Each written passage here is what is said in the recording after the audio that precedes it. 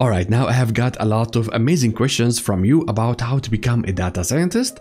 Thank you for that. So I have picked now the top rated questions and I'm gonna go through them one by one. So now let's get started. The most highest asked question is actually, do I need a specific degree like a master or PhD to become a data scientist? Well, if you want to become a data scientist in the industry, it is not really needed. It is plus if you have like computer science degree. And I have met many data scientists that switch their career from something else to data science. But of course, if you want to become a researcher in big tech companies, you're gonna need some master and PhD. Okay, to the next question, how long it takes to become a job-ready data scientist? Well, it's really depends on how much time you are investing to become a data scientist, but I'm gonna say it's gonna take at least 1 year. And if you have already a job and you want to become a data scientist, then it's gonna take between 1 to 2 years. Now, the next question is all about, should I learn Python or R? Which one comes first? Well, of course, you have to learn Python first, and Python is way more important than R because, as you saw in the process to become a data scientist,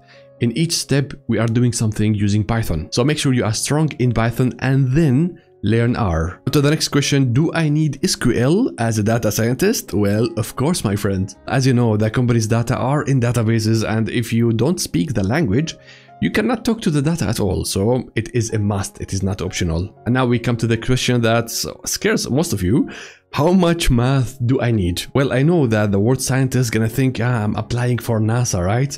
Well, actually, it's not like that. You don't have to be a math genius to become a data scientist. So you have to learn enough math to understand the algorithms and what the models are doing. So learn the basics, the linear algebra, calculus, and the probabilities. So again, you are not writing formulas from the scratch at this job. All what you have to do is to understand it and to pick the right model. Okay, moving on to the next one. And this one is interesting, it has a lot of likes.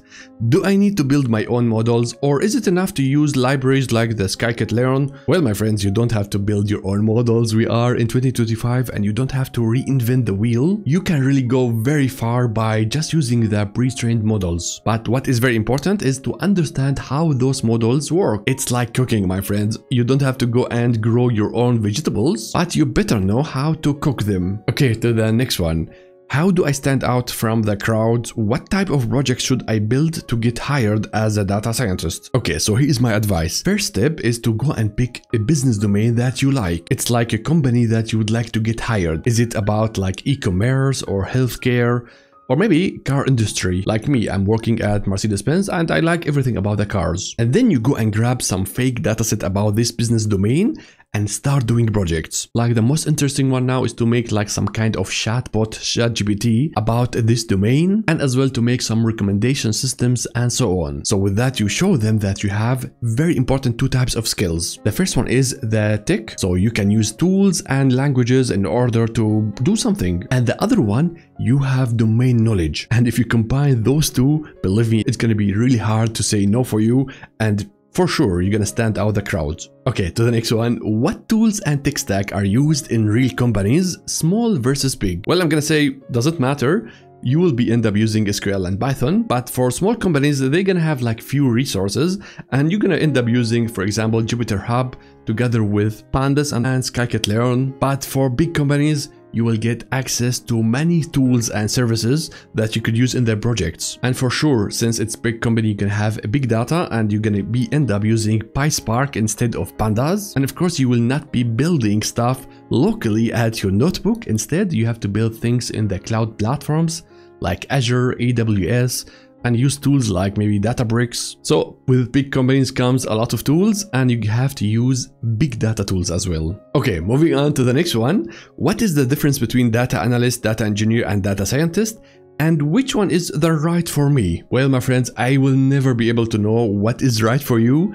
You have to understand each rule and then you decide on your own. But I'm gonna tell you something. If you would like to move the data from A to B, to do pipelining, to transform the data, to build a data model, then maybe data engineering is suitable for you. But on the other side, if you'd like to be close to the business, to understand the pain point there, to understand the business questions, and then start like searching in the data, trying to find answers, and go to the business users and show them the answers using nice visuals and charts, like you are telling a story, then my friends, you might think about data analysts. But from the other side, if you say, you know what, I don't like those pixel perfect dashboards and reports.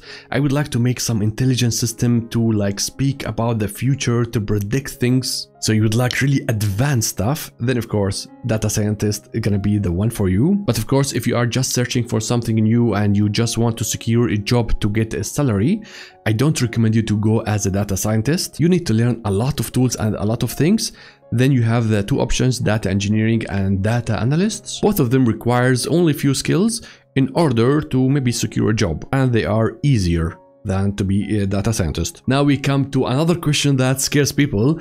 Is AI going to replace data scientists, or does it make us even more valuable? Well, there is a very classic and typical answer for this question, and as well correct. AI will not replace you, but someone using AI better than you, they might replace you. And this is totally true. If you are a data scientist that only sits behind the screen and write codes and not communicating with the others, not trying to understand the pain points, not trying to understand the business, the data, of course it is easier to replace you because you are only coding and AI can do that. But if you are someone that is communicative, you are someone that is always near to the business, trying to understand the problems, always bringing solutions, and you understand the data and the processes, you always follow the trends and you understand which technologies are available, and you try to map between the technology and the business problems. All those stuff is not replaceable by AI, and you will be very valuable as a data scientist. So my friends, don't hide behind the screens.